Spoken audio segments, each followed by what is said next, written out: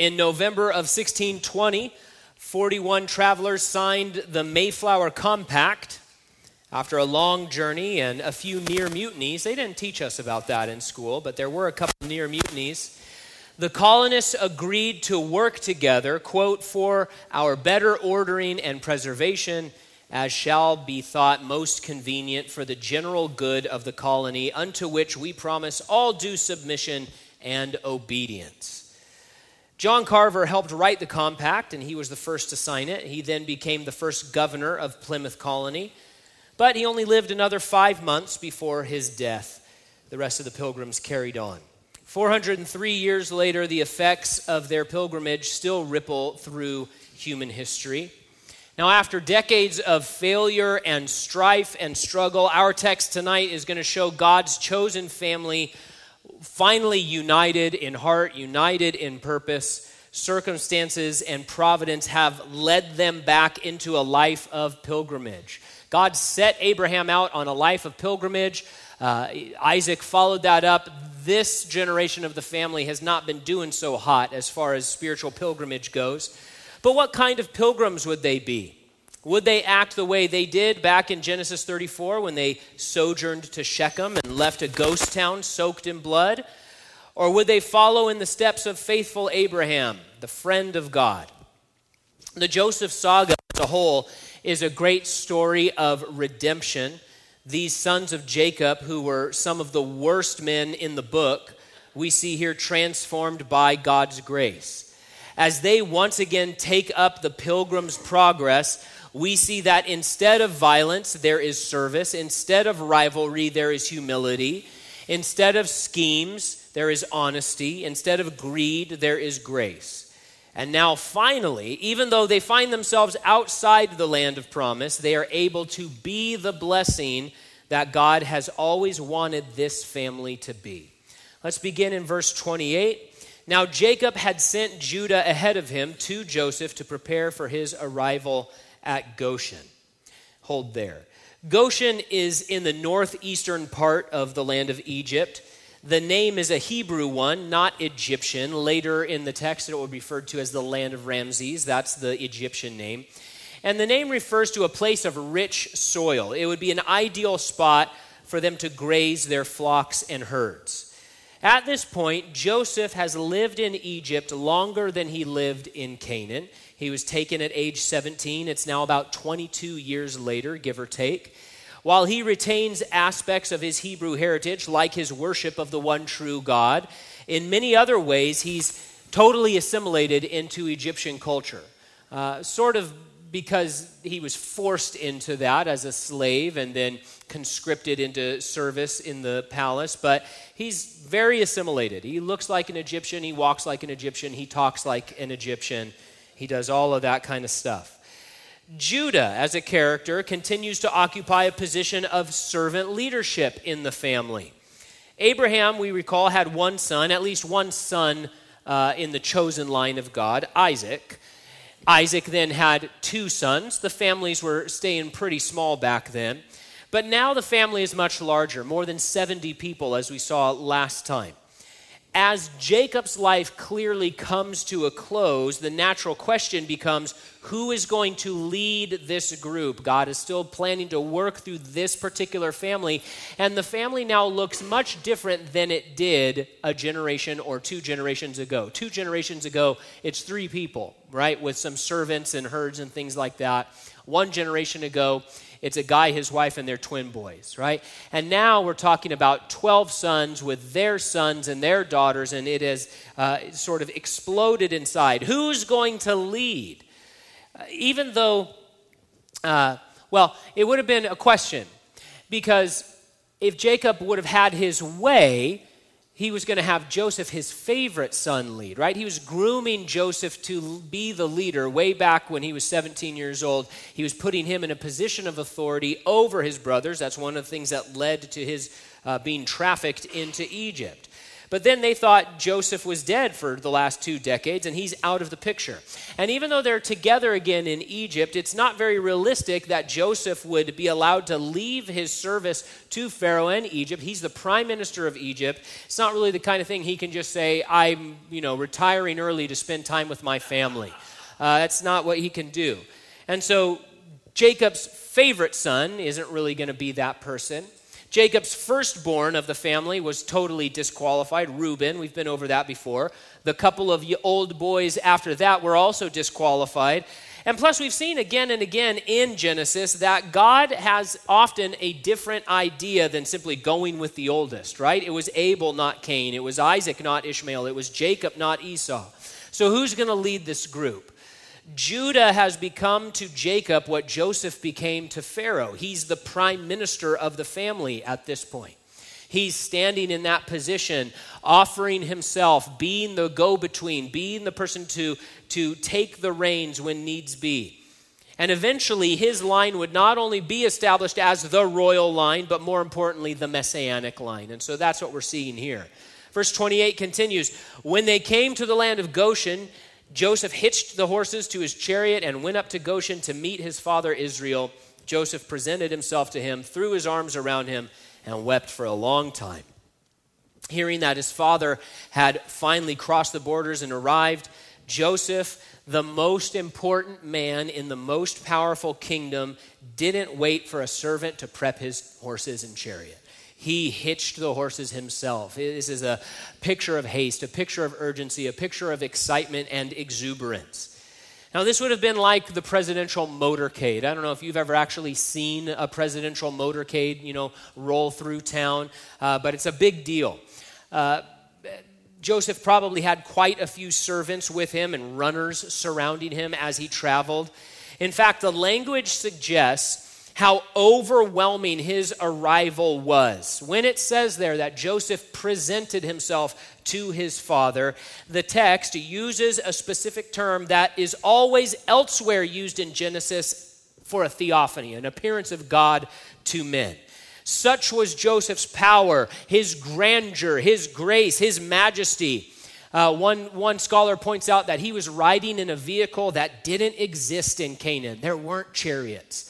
And he rolls up in this thing surrounded in the trappings of the palace and all of his power. Now, as we move through the world, we are appointed as heavenly ambassadors, right? If you're a Christian, you've been appointed by God to be his representative, to be his ambassador to the world.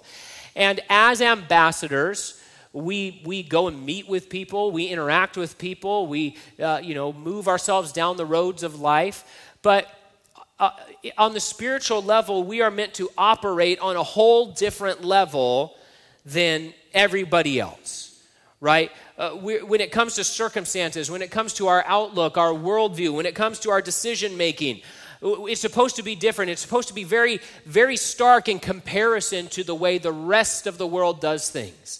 When we arrive on scene, as it were, hopefully we give an impression of God's grace and his provision and his power and his grandeur and his majesty and his willingness to work through vessels like us. A little devotional thought from Joseph's arrival there. Verse 30, and then Israel said to Joseph, I'm ready to die now because I've seen your face and you are still alive.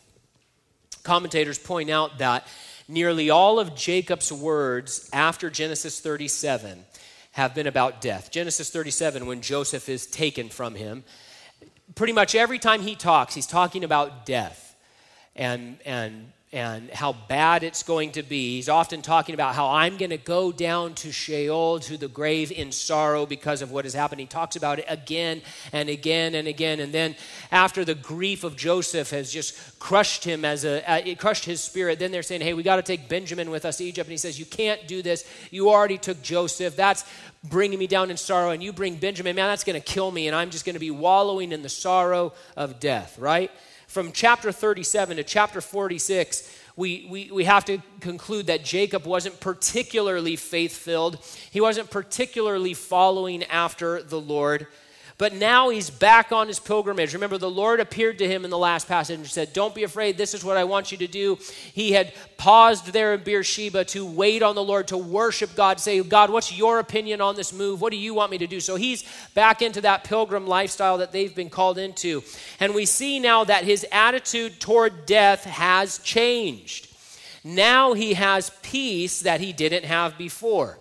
He doesn't have a death wish, but he's being realistic. He's 130 years old, right? Death is going to come knocking. He knows that. But now he says, I'm ready to die. Your text may say, let me die. He's not saying he wants to die, but he's saying, I'm ready to die. I'm not afraid of it anymore. It's not a sorrowful adversary to me anymore. Derek Kidner writes, Jacob's bitterness is largely replaced by a sense of fulfillment and hope.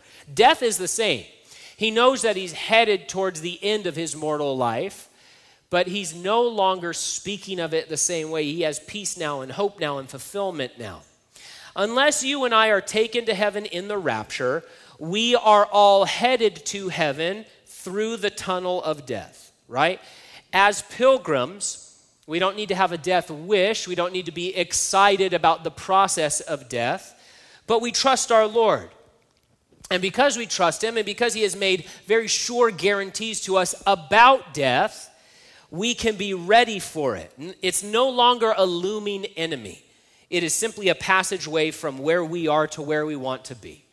And so we don't have to be excited about it, but we don't have to be afraid of it. And we can know that it is no longer an enemy. It is vanquished. There's no more sting in death. There's no more victory in death. Jesus Christ took care of that. If you're a Christian, death is simply a corridor you pass through to get from this life to the next.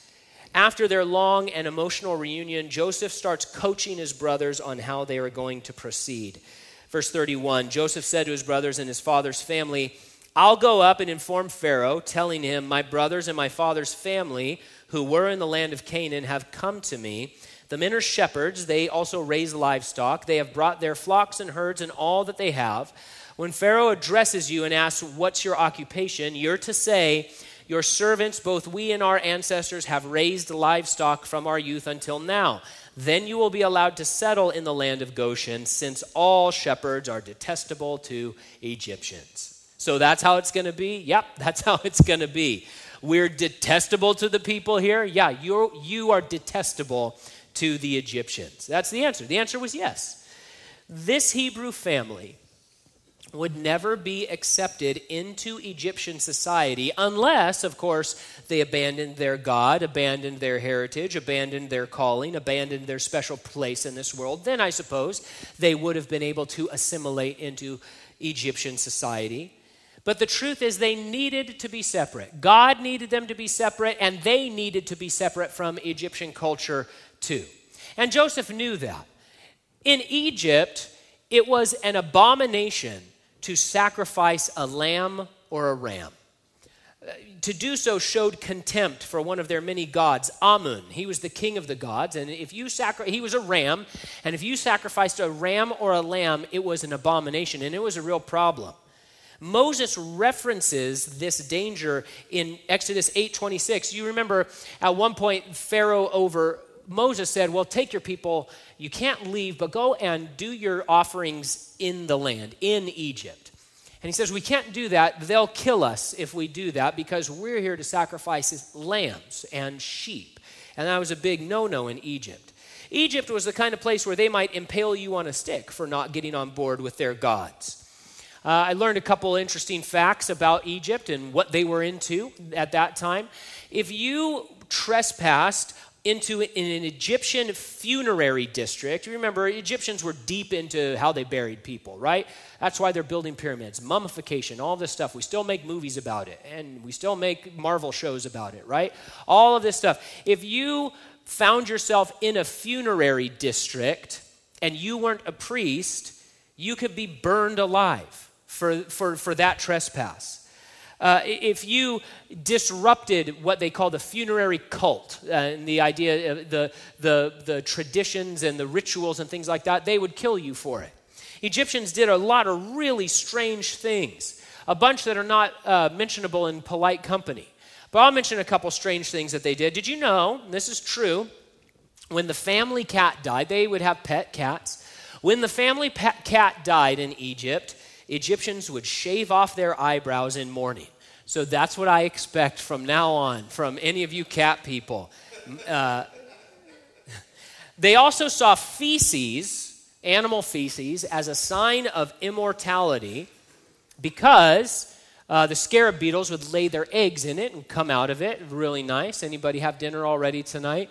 And then the beetles would push the little dung balls, right? You've seen that on planet Earth and things like that. And so they saw it as a sign of immortality, and so they would use feces in all sorts of very upsetting ways. Medicinally, and all these different things, they would be using poop for it and being very excited about that. Meanwhile, you have Hebrews, right? So we got a real problem here because the family of faith was going to continue to worship God in the way he asked them to, by doing things like not being into feces, and by doing things like sacrificing sheep and rams. They would have to stay separate, not only for their own spiritual health, not only so that they wouldn't pollute the chosen line and be assimilated into the Gentile nations and cease to exist as a separate people, but also because if the more they mingled with the Egyptian culture, the more dangerous it would be, not just spiritually, but physically. They might find themselves impaled on a stick. And so Joseph's plan to settle them in Goshen would mean that they were on the outskirts, the far boundary of Egypt, of the kingdom, and would be able to thrive away from the dangers and the influence of Egyptian culture. It was a good plan. Joseph explains that the Egyptians were just not going to think very highly of them no matter what. You're detestable to them. They'd be viewed as other. They'd be seen as nomadic hayseeds who don't do things right and have different priorities. And you know what? That's okay. Because believers are different. The people in the family of faith, we are different. We are other than this lost and dying world. We do have a different way of doing things. We have much different priorities, or at least we're supposed to. We don't want to assimilate into the dung-loving culture of this world. And they may turn their noses up at us, but we understand like, yeah, but you're enslaved to sin and I've been set free. You're celebrating darkness. I'm a child of the King celebrating light. And so who cares if a dung-loving world turns their nose up at you? We're called out to be something much different.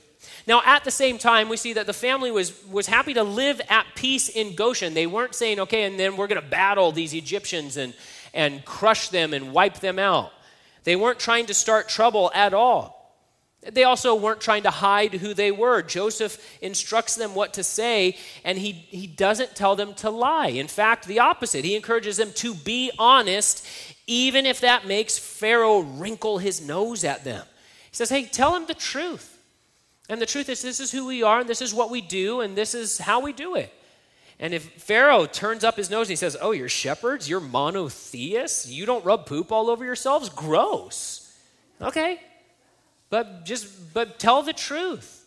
Don't try to hide who you are. Don't try to hide the fact that you're a monotheist. Don't try to hide the fact that your culture is different than the world culture. There's a beautiful picture of Christ here. If Joseph wasn't there, if Joseph wasn't with them, if Joseph wasn't bringing them to Pharaoh and Pharaoh to them, if they were just one of the thousands and thousands of refugee families coming in for help during this famine, and they tried to appear before Pharaoh, would he have received them? Would he have said, yeah, bring in these 70 people from some place I've never heard of, and sure, let me start giving them things? Would he have done that? Of course not. He would have sent these country mice packing. But they were hidden in Joseph, right? Because any friend of Joseph is a friend of mine, is the idea. And they were hidden in Joseph. And because of Joseph, the Savior, they were able to receive all that they needed. Just as we are hidden in Christ. And because of that, we are given a place at the table. We're given a place in the kingdom. When the King looks at us, he sees not us, he sees the Son. Who he loves so much, and he says, great, and if Joseph's fine with you, then I'm fine with you. Now, God is not like Pharaoh in the sense that he has to be convinced to love us. He loves us the same way Christ loves us, but we see this beautiful picture here of what was possible because the Savior's Son was in position to bring strangers into the kingdom. Verse 1 of chapter 47. So Joseph went and informed Pharaoh, my father and my brothers with their flocks and herds and all that they own have come from the land of Canaan and now are in the land of Goshen. By referencing their flocks and herds, Joseph is accomplishing a couple of things. He's laying the groundwork for his family to be able to live in a good grazing area. And he's also showing that they're not going to be an economic burden on Egypt. They're not going to leech off the palace. They're hardworking, industrious people. He's not saying, hey, I've got all of these brothers here and they're all going to need government jobs, right? He says, hey, they're over here. They're going to need grazing land, but we've got grazing land and it's over there and they're already there, hint, hint. And they're not going to be a drain on the society here. Now, we are pilgrims living in a foreign land according to the Bible. This world is not our home. We're headed to our final home, the New Jerusalem. As we navigate, we should endeavor to make ourselves a benefit, not a burden, to the society around us. We want to be peaches, not leeches, right? That's the idea. Bearing fruit, making the place God has scattered us better. He says, what I want to happen through your life is for you to be established like a tree planted by rivers of water so that you're bringing forth fruit season after season. And even though, I'm not a horticulturalist, but the peach on the peach tree is not really for the tree, it's for others around it, right? And then it reproduces and all of those sorts of things. But God says, I want you to be a benefit and a blessing in the place that I have scattered you. Verse 2, he took 5 of his brothers and presented them to Pharaoh. So Joseph decided, we don't need all 11 brothers at this meeting.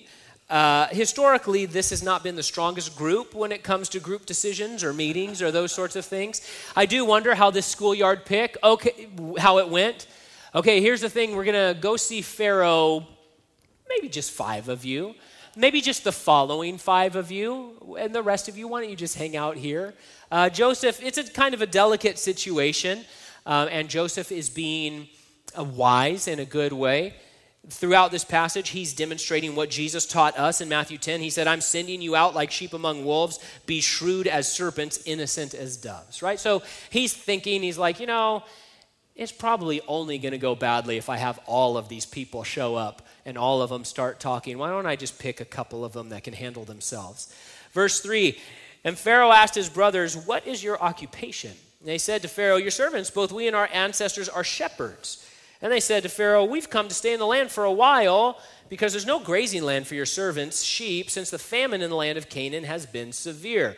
So now, please, let your servants settle in the land of Goshen. Okay, so they didn't say exactly what Joseph had coached them to say. Joseph had coached them very carefully, and they didn't get it quite right. They mentioned Goshen themselves instead of letting Pharaoh offer it to them. That's a little bit of a faux pas. And they used the word for shepherds that a lot of commentators think that Joseph was specifically wanting them to avoid. He used a specific term. He said, tell Pharaoh you raise livestock because that's true, but let's avoid discussion about sheep. Let's just avoid discussion about rams. Let's just say you raise livestock, right? But they said, we raise sheep, we're shepherds. Can we stay in Goshen? And they're like, okay. Okay. And Joseph is probably like biting his nails thinking like, this is why I only wanted 5 of you. I should have brought just 3 of these guys. But it worked out because Pharaoh didn't need much convincing. He was already on board with all of this.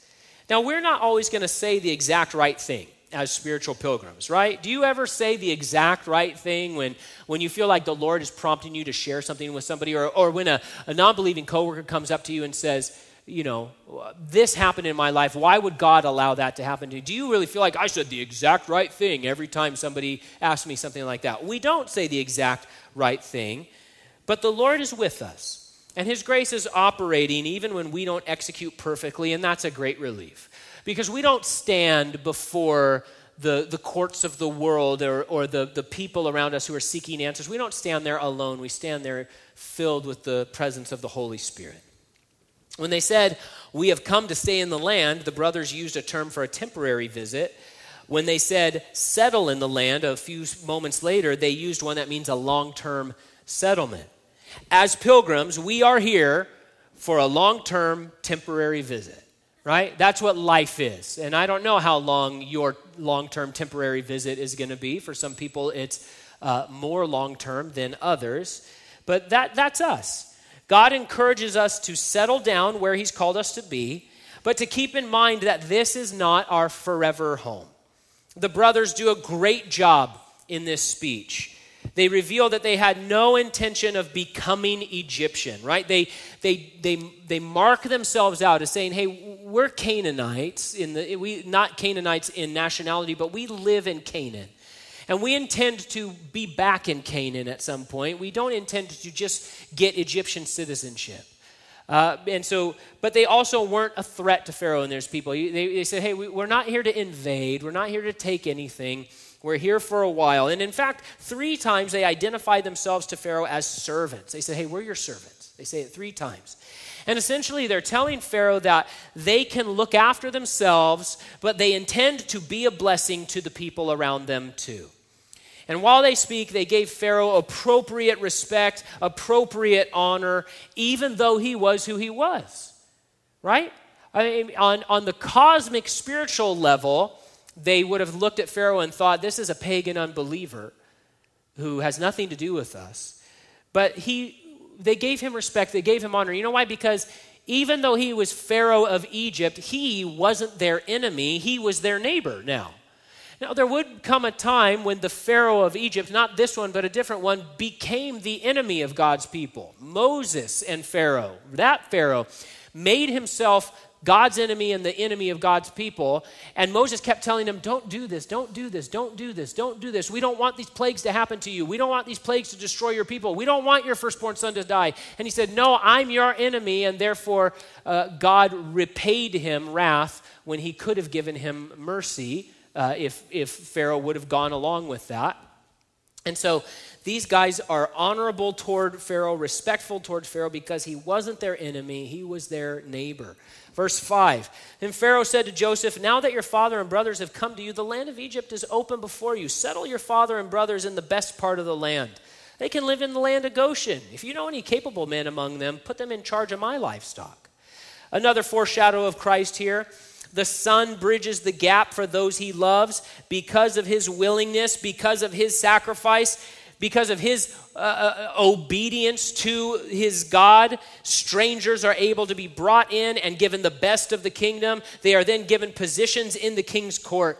Being in charge of the livestock, if they took this job, would mean that they were officers of the crown, enjoying protections not usually accorded to foreigners. All because Joseph was willing to do what Joseph did. Verse 7, Joseph then brought his father Jacob and presented him to Pharaoh, and Jacob blessed Pharaoh. Joseph pictures Christ again as he presents his weak father before the king. In Jude 24, we see this sort of directed at us. We read this, now to him who is able to protect you from stumbling and make you stand in the presence of his glory without blemish and without great joy. Remember, when they left Canaan, the brothers had to take Jacob and put him in the wagon. Jacob was a limper. He was hobbled by his wrestling with the Lord. And so this beautiful picture of Joseph, not just saying, here's my dad, but going to his dad and helping him stand and walking him to the throne and presenting him before the king in all of his weakness. But Joseph is extending his strength and his position and his grace to Jacob. That's what the Lord's going to do for you one day if you're a believer. Jacob the pilgrim takes initiative in this scene. He doesn't wait to bless Pharaoh. He's living out God's original call to Abraham back in Genesis 12. All the peoples on earth will be blessed through you. That's what God wants for his people, for us to be a blessing so that many may be drawn to faith in Jesus Christ. Jacob understood that God's calling on his life put him on a completely different plane than the rest of humanity. This was the great king who controlled the greatest empire on earth, but Jacob approached him as if Pharaoh was the inferior party who needed blessing, because the truth was he was. From the perspective of heaven, Jacob is the superior, Pharaoh is the inferior. Yes, Pharaoh had a palace, but Jacob had a promise, and which one lasted forever? The promise. Pharaoh kept talking economically in this scene, but Jacob now brings the Lord into the situation. He brings spirituality into the scene. And it's a lovely insight from one commentator when we read, members of the chosen family include within the circle of blessing even those who seem least in need of it and who are going to be problems in the future. Now, Jacob knew that prophecy that God had given Abraham, that the descendants of Abraham would be slaves for 400 years. He can do the math. He knows this is probably what's going to happen. Pharaoh and his descendants are going to become a problem for Jacob's descendants one day. Pharaoh is the least person in need of a blessing on the face of the earth, and yet he says, but you know what? From heaven's perspective, I still want to give it to you. And that's grace. What a beautiful thing. Jacob has not demonstrated a lot of graciousness in his story, but it's flowing through him here. Eugene Roop reminds us that blessing is a royal and priestly responsibility. That's who blesses people. People who are royal, people who are priests. Wouldn't you know it, God has made you a royal priest. We are a royal priesthood, the New Testament says, sent out to proclaim praises and conduct ourselves honorably in an unbelieving world, fearing God and loving others and doing good works. Verse 8 says, Pharaoh said to Jacob, how many years have you lived?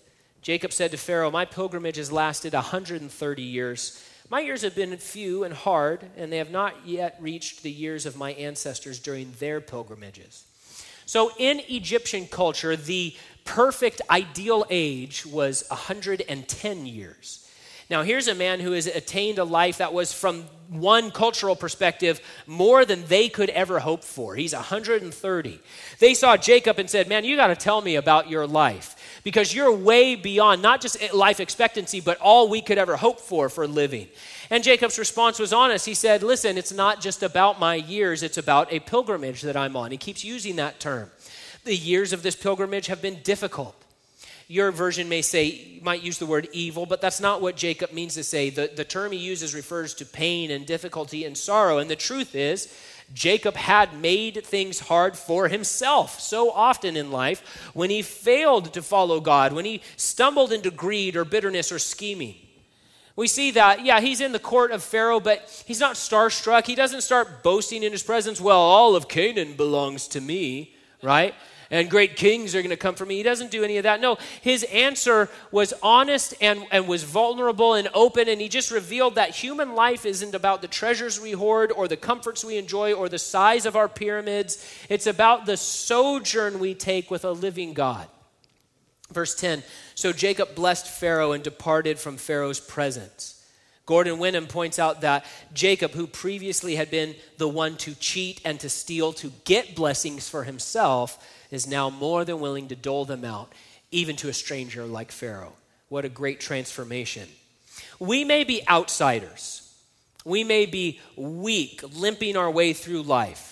But we are in a position to bless a lost and dying world. We bless by being full of grace toward people. We bless by serving others. We bless with our testimony of God's faithfulness. We bless by our prayers. We bless others by demonstrating that there's more to life than this world, that it's spirit, not status, that it's faith, not fame, that it's a relationship with the Lord that matters, and not these things that the world is so excited about. Verse 11, then Joseph settled his father and brothers in the land of Egypt and gave them property in the best part of the land of Ramses, as Pharaoh had commanded. And Joseph provided his father, his brothers, and all his father's family with food for their dependents. So Joseph secured property and provision for them. This is an amazing testament to God's grace towards his people when we walk with him. While all the world was hungry, they were full. While all of Egypt was forfeiting their land to Pharaoh, we'll see next time, Joseph's family was receiving a permanent land holding from the king. While the world shriveled under famine, God's people thrived and grew and became a nation. Pilgrimage with God leads to strength and provision and protection and a permanent place in his kingdom. And it doesn't matter what's going on circumstantially in the world around us. It doesn't matter what the rest of the world is doing or worshiping or what sorts of droughts or wars are raging. We're God's people, and we're on a different walk with him. So what kind of pilgrims are we going to be?